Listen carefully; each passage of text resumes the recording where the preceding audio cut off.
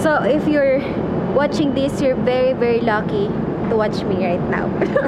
Because you will not be lost. You will not make the same mistake that we did. Take note of that. Hello guys, welcome back to my channel. I'm Kim from the Philippines and now it's day 2 here in Milan. So today we're going to Lake Como. Together with me today is Louis from Philippines. Hi, how are you guys?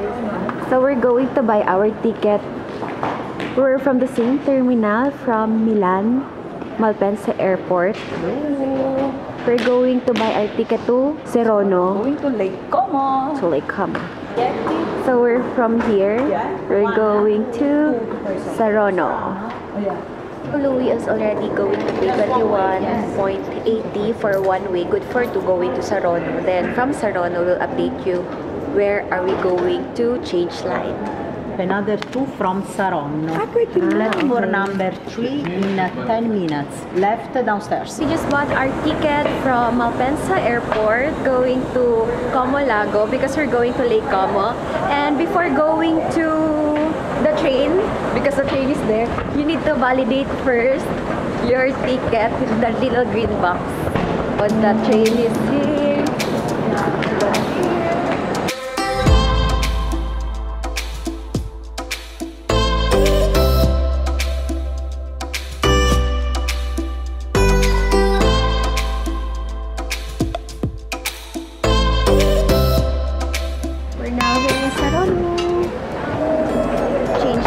To Como Lago. We need to wait for the Como Lago to appear here. It's not yet there, so we need to wait. I think we already missed the train.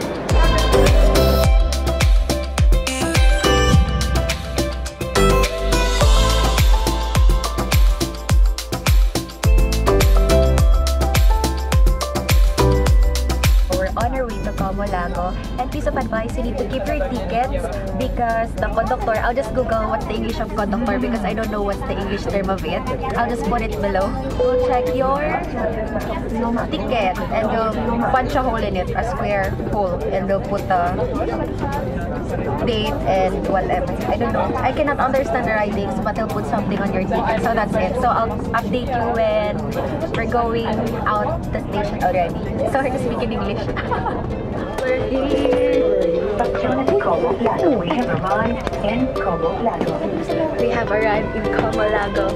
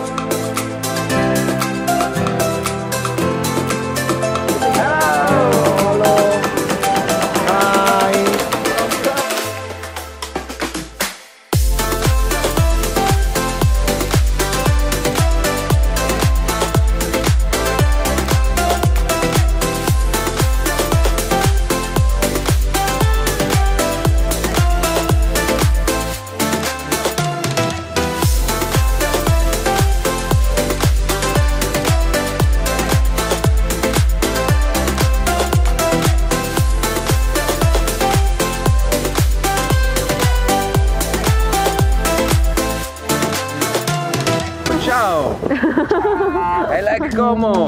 I like Como. We're going to eat here. Let's go eat. Only for you, Prosecco and Zepolina. Ox. That's their name, Ox. So we're going to eat here at the Ox. Here at the Ox, you can see the view of Lake Como over there. It's so pretty. There's a lot of people and I think people here are so laid back.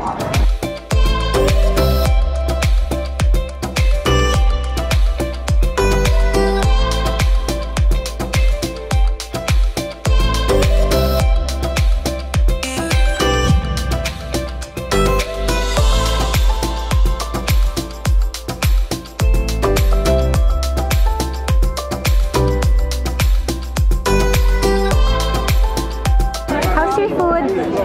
Amazing. How amazing is it? Excellent. If it's amazing, how come you still have pizza left over? Dude, it's a lot. We just finished eating. Now we're going to the church because she needs to pray. So we still have leftovers, and I'm the one who needs to hold this because she's going to eat this later. Tama to. This pizza box is very useful. It's very useful.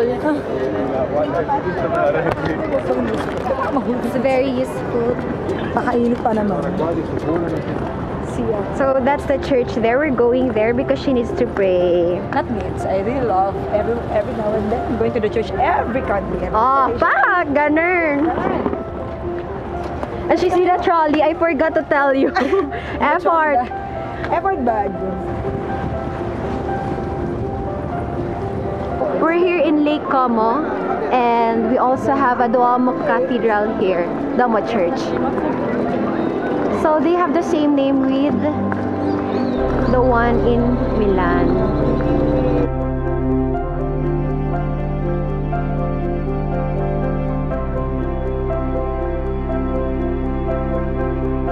We're now going inside Duomo Cathedral, so let's check what's inside. May Ay, may 1 euro. Meron ako. It's so pretty inside. Yeah. Look. It's so pretty. I want to be married here. It's so pretty. It's good.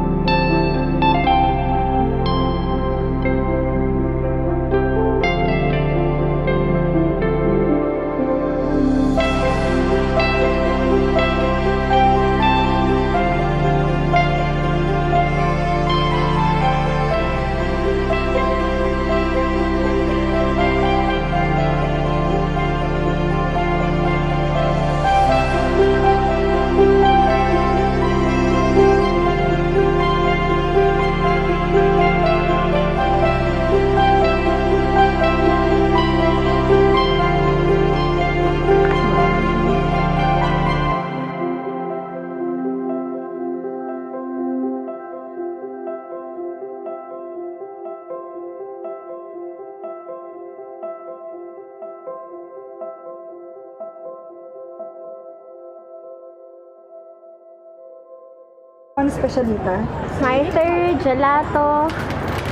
I choose the Frutti di Bosco and Specialita. I don't know what this Specialita is. Ano yung specialita? This one are berries. It's And then, it's yummy. melon. Siya. Mukhang hindi masarap yung milk. Sarap.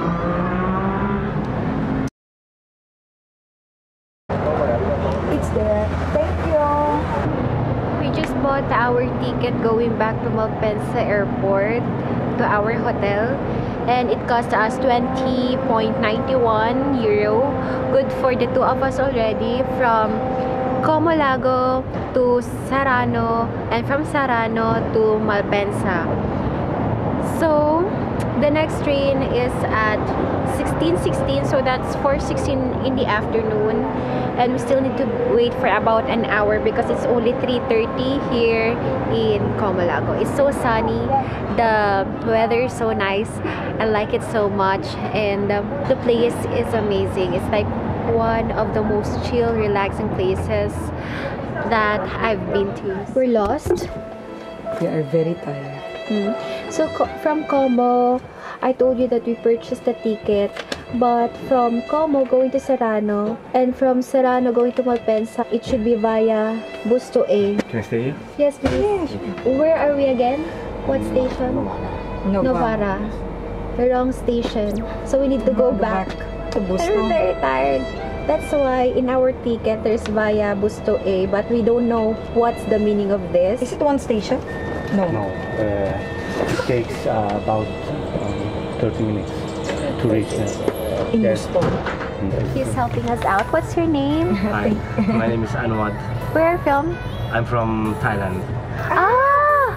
Sawadika! Sawadee. Chiang Mai! No, I'm just joking. Oh, where are you from? Philippines. So there's Anwat. He's helping us with our bags. Thanks to him. Hi. You're caught on camera. Thank you so much. See you when we're going to Verona. Sure. Yeah, we have Milan again. See ya. Right. Okay, when the train arrives, Yeah. I will greet you. Bye-bye. Say bye to the camera. Bye. So from Sarano, we should go out of the train here in Busto Arsizio, but we did not. So we went all the way to Novara. We should just go down in Busto Arsizio. So now from Novara, we went all the way back again to Busto Arsizio to take a train going to Malpensa because that's the right line or that's the right train that we should be taking earlier ago, but we don't know it. So if you're watching this, you're very, very lucky to watch me right now because you will not be lost. You will not make the same mistake that we did. Take note of that. So here's our train. Yay, I'm so happy. So guys, that's the end of my Italy vlog. I hope you like it and I hope you enjoy it. Don't forget to like, subscribe, and share this video. Bye bye. See you in my future vlogs.